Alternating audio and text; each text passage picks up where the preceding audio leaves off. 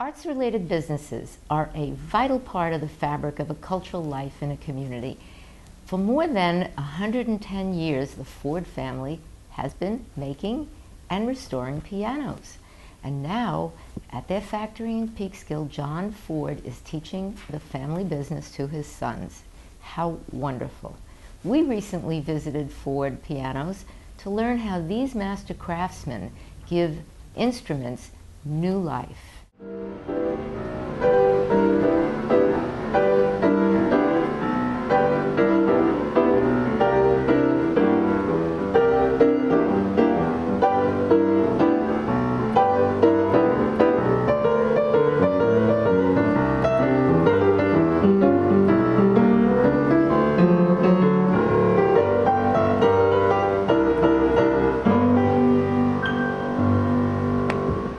Hello there, my name is John Ford. Welcome to Ford Piano Company.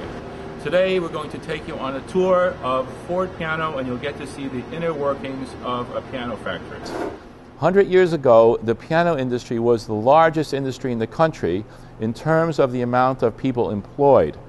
New York was the epicenter of piano manufacturing in the United States. There were 200 factories, most of them right around the New York area, each producing pianos under different names. Booming business around the turn of the century.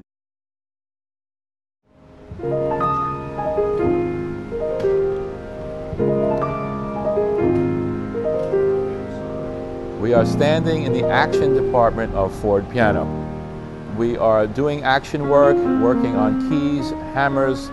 It's the final stage of the piano rebuilding process.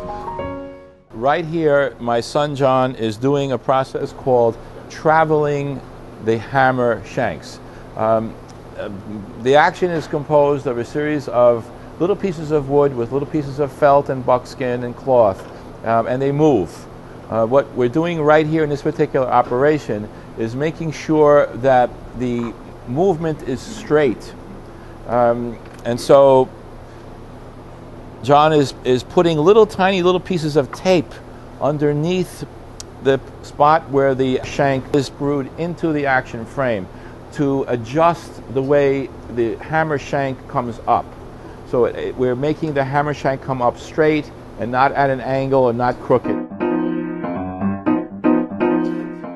Chris over here is doing what we call setting the key dip. He's determining the exact distance that the key moves down when you press the key. It's a lot of hand-to-eye coordination and a lot of tactile sensation recognition in the fingertips.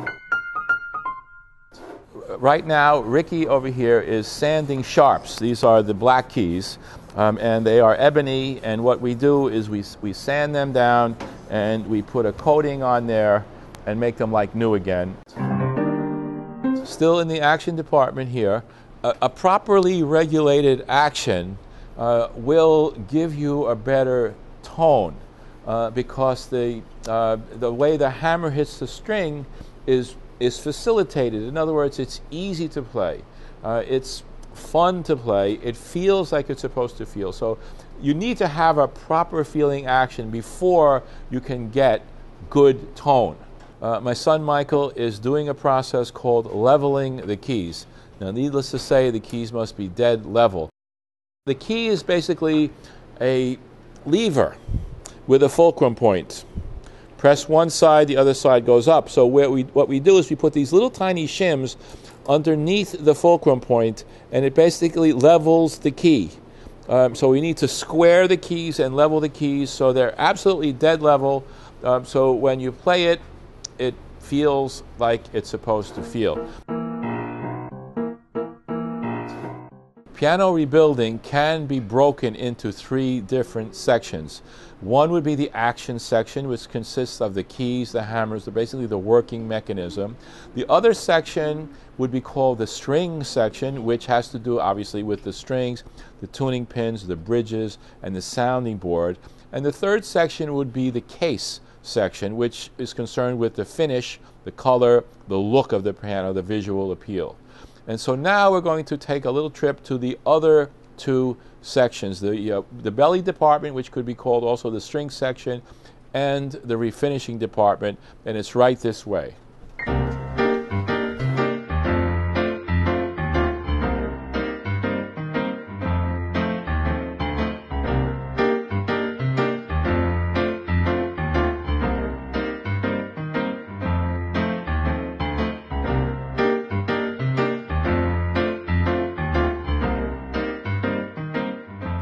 We are in the sounding board department. Most times we try to save the original sounding board where we can. Sometimes we cannot save the original sounding board and we need to install a new sounding board, and this is a tool that we made to do so. This is actually a form. It's made out of poplar. We made it and we use it as a form for installing the sounding boards. What it is it's pretty much of a dish. If you look at it, here's a straight piece of wood, and you can see the wood is down on either end and is hollowed out in the middle. What happens is we use this hollow to give the sounding boards what we call crown. If the sounding board were flat like this and we put strings on it, it would go bloop and nothing would happen. The sounding board is actually in a convex position like this, so when we put pressure of strings on the sounding board through the bridges, it kind of wants to move at that point. So what this piece of wood is, it's a form for making sounding boards.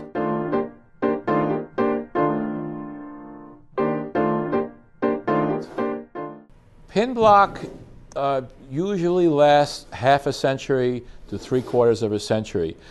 There is a tremendous amount of pressure on the tuning pin block. Those strings are pulled really tightly, which is why we need an iron frame to hold the strings in place. There's such a great deal of tension. The iron frame is the heaviest part of the piano, and it holds that 20 tons of pressure in place. But we really need to have a high-end, a high-quality tuning pin block material to withstand the pressure of the strings being pulled to that extent. Right here we have, it's actually a Bechstein piano, probably from the early 1900s. It's getting rebuilt. We're putting in a new sounding board and a new pin block, a new action, and a new finish. It's getting everything. It's a very nice one. It's a 7-footer. And right here, Mike is putting the finishing touches on the new bridge. It transmits the vibration from the strings to the sounding board.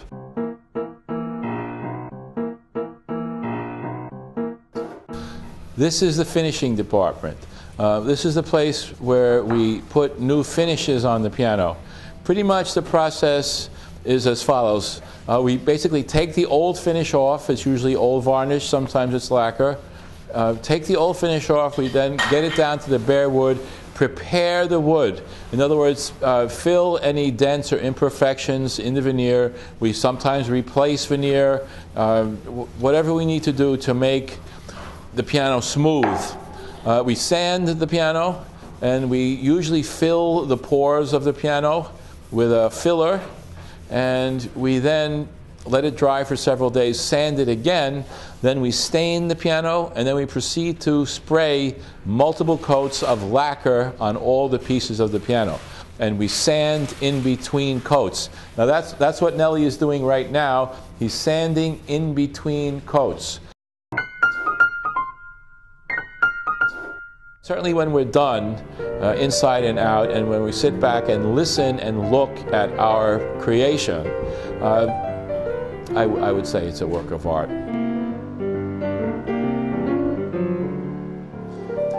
I'd like to thank you for coming and visiting Ford Piano, our humble piano factory in Peekskill. Thank you very much. You can visit us anytime you like on fordpiano.com, and if anyone wants to come and tour the factory, they're more than welcome to come. I will give you the full 5-cent tour if you show up. Thanks again for coming to Ford Piano.